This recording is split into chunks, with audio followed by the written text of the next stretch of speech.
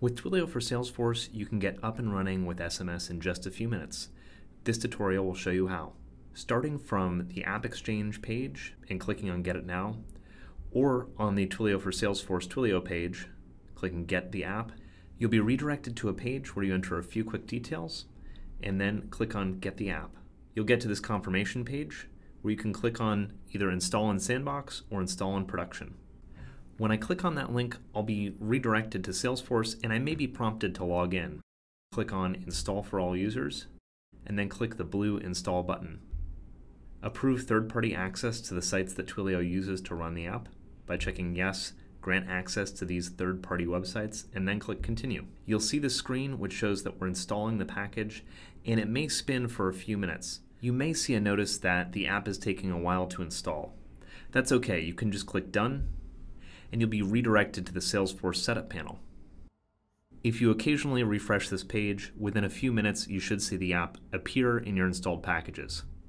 Once the package is installed, it'll appear with the package name Twilio for Salesforce among your other installed packages. To get Twilio for Salesforce set up, we can head over to the Twilio configuration page by clicking on the app launcher, searching for Twilio configuration,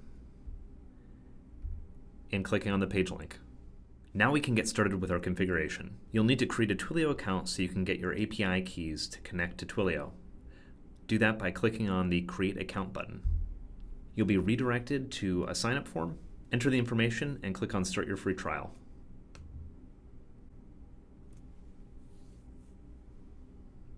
You should receive a verification email within just a few minutes asking you to confirm that you're human to start your free trial. After you verify your email, you'll be asked to also verify your phone number. Enter your verification code and click Submit, and then answer a few quick questions in the Twilio console. Now that we have a Twilio account, we can put our account SID and auth token into Twilio for Salesforce. I'm going to copy the account SID by clicking on this button, switch back to Twilio for Salesforce, and paste it into the account SID field under the Connect panel. Next, I'm going to grab my auth token by clicking on the copy button again, and then paste it over into the Connect panel. Click Validate Credentials. Next, we need to select the messaging service that we want to use with Twilio for Salesforce. We can do that by going to Programmable SMS, SMS, and then click on Create New Messaging Service. You can call this Connect to Salesforce. For the messaging use case, select the one that makes most sense for you. Next, we need to add a number to our messaging service. Click on Numbers and then by a number. You can search for numbers by area code, so I'll enter 415 for San Francisco. Here are a few different numbers that come up. I can buy one with the trial credits that are already in my account. Click on Buy this number, and you should see the phone number added to your messaging service. Now that we have a messaging service, you can go back to this page, refresh, and you should see your messaging service appear here. Select the messaging service and click on Validate Credentials, and then we'll see the full list of Twilio configuration settings. We've now successfully connected to Twilio. There are several configuration options on this page, but for now we're going to focus on sending our first SMS from a contact.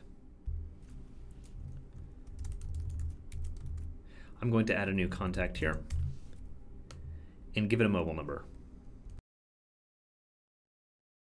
Click on Save to create your new contact record. And next, we can go in and edit this page using the Lightning App Builder. However, before we can add custom Lightning components to this page, we need to deploy MyDomain. You can tell if MyDomain hasn't been deployed in two ways. One, if your pod number appears up in the URL of your domain. And two, if you don't see any custom components down here and see this prompt to deploy MyDomain. We can do that by clicking on this link. If you already have MyDomain deployed, you can skip these steps.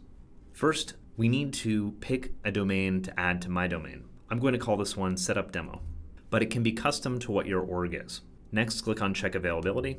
We get a confirmation that this MyDomain is available, and then we can click to register the domain. Next, Salesforce will put us in a domain registration pending state. You'll get an email in just a few minutes when your MyDomain is ready to test and use. Once MyDomain is ready for testing, you'll be able to log in with your new domain. Click on the Login button to try it out. Now that we've successfully logged in with my domain, we can deploy it to all users for our org. Click on the Deploy to Users button down here to initiate that process. Now that my domain has been deployed, we can use custom Lightning components in the Lightning App Builder. So let's head back there. I'm going to open up my contacts.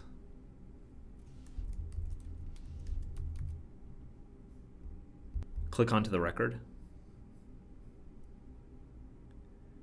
And then click on Edit Page.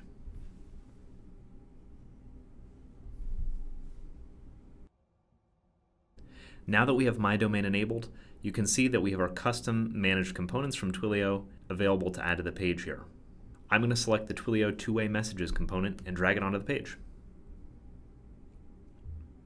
Click on Save, and then click on Activate to show the component to all of your users. Here, I'm going to assign it as the org default for our contact layout, but you can also decide how this component appears depending on app, or depending on the record type and the profile of the user. Twilio for Salesforce also supports the Salesforce One mobile app, so I'm going to go ahead and click on Desktop and Phone for the form factors that we support. Go ahead and click to save these assignments. Now we can head back to our contact page and see the component on the page. The last thing we need to do to get this component working is to add the Twilio permission set to our user. We can do that by going to the Setup page, searching for permission sets in the Quick Find box, and then clicking on Twilio Administrator, Manage Assignments, Add Assignments, and then select your user and assign. Refresh the page one more time. Now that we have the one-to-one SMS component installed, we can start sending SMS. We can see that this message has now been delivered to our phone, and it also has the trial account message. To test this out, I can reply back on my phone. We've now sent our first message back to Salesforce. If we go back to the contact, we'll see that the message appears, and note that this sometimes takes up to a minute to happen. To remove your trial account restriction, all you need to do is click on Upgrade Project over in the Twilio console.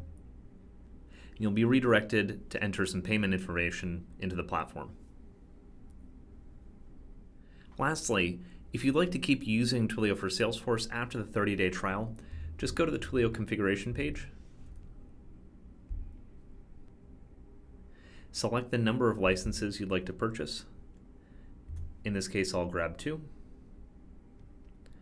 Click on Submit Order, and you'll see that your license has been activated. I've used 1 out of my 2 active licenses. Since every user in my org needs a license to be able to use Twilio for Salesforce, I'm going to click on Configure Licenses, click on Add to Users,